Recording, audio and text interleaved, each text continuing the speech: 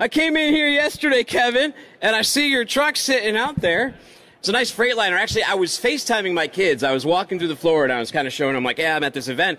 And I get to the front of that truck, and they see the Freightliner thing. And my kids, they just went to see the new Transformers movie, Rise of the Beast. Yeah. And when you go through Transformers Rise of the Beast, you can get, it's like $50. You can get this plastic Optimus Prime truck that doubles as like a popcorn holder and a drink, but on the front of it, it has the nice Freightliner logo. So nice. My 6-year-old Sebastian, he was like, Optimus Prime! And I was like, nah, it's just a Freightliner.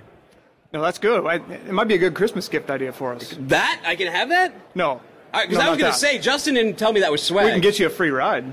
Oh, really? Yeah. Oh, I know we a guy. just like go demolition derby? I know a guy. Well, you can help us back it out of here. So how did you get in here? Because like when you bring these in, there's a few things you got to do, right? You can't just roll it in. You got to empty oil and things like that. Well, I'd love to take the credit for doing it. Yeah. And I've concocted this really cool story about how we did it and navigating through all of this.